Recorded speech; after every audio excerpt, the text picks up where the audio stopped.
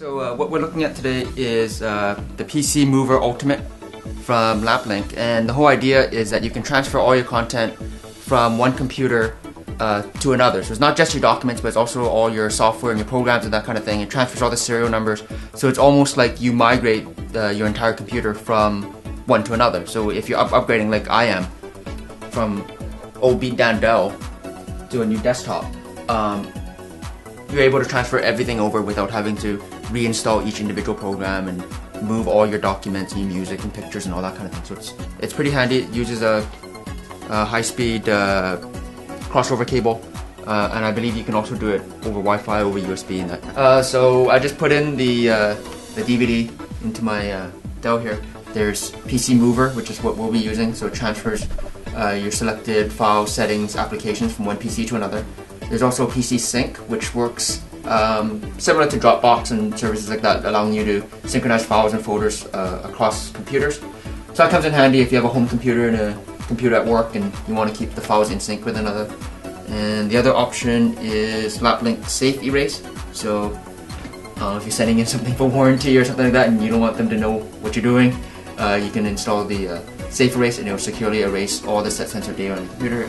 I've started the process of installing the software on the two computers, and now I finally got to the screen where it's asking for a serial number. And the main difference is there's a full version and a trial version. The trial version only allows you to transfer files of a single type, so all Word docs or all JPEG images or whatever. But you need the serial number if you plan on moving everything, more than one file type, so your different applications and settings, that kind of thing. So that's what we'll be doing.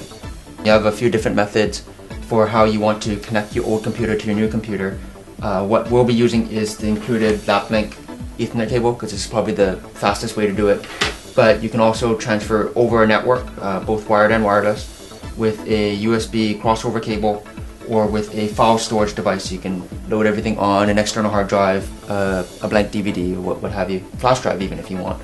But yeah, if you can, and you have physical access to the two computers and they can be close enough to each other, their cable is probably the best way to go. Okay, so the first small snag that we ran into while installing the program was it seemed to have a hard time detecting the destination computer over the Ethernet cable.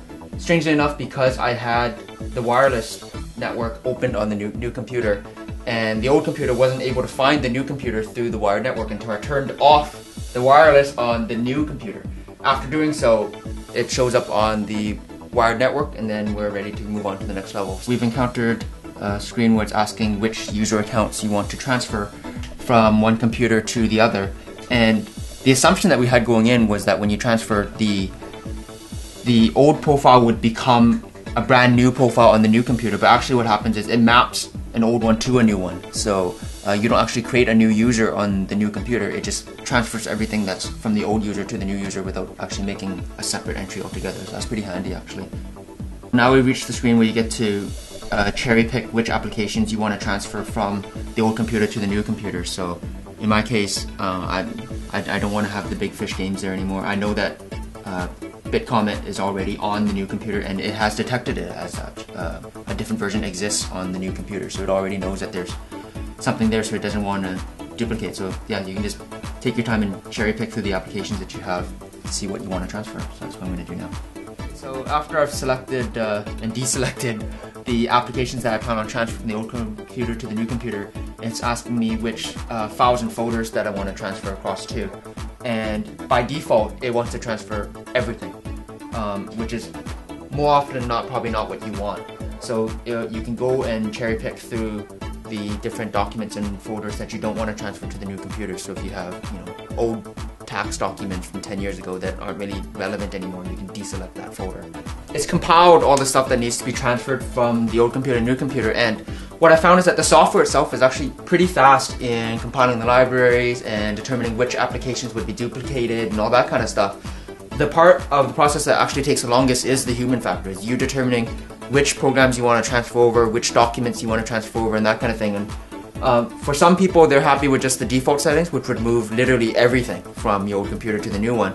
But I was more interested in, getting a little bit of a cleaner start on the new computer, so I was cherry picking what I didn't want to have moved over, and that's what took the most amount of time. But the software itself is actually really fast in compiling what it needs to do. Time to hit the magic button, and it's telling me that it's ready to transfer the moving van. Not from U-Haul, but whatever.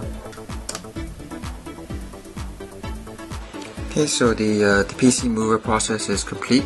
On the destination computer, it asks for a restart, so that's what I've got it to start doing. And on the source computer, you have the ability to look up a number of reports that are available to see which applications were transferred, registry items, summary. So for example, if you want to look at the applications, it gives a list of the different applications and whether or not they were transferred over to the new computer and so on. So that's done. So it says filing, filling the moving van is complete, and everything is done. So I'll be giving a test with some of the applications and documents that were transferred over, but as far as I can tell, everything looks quite good.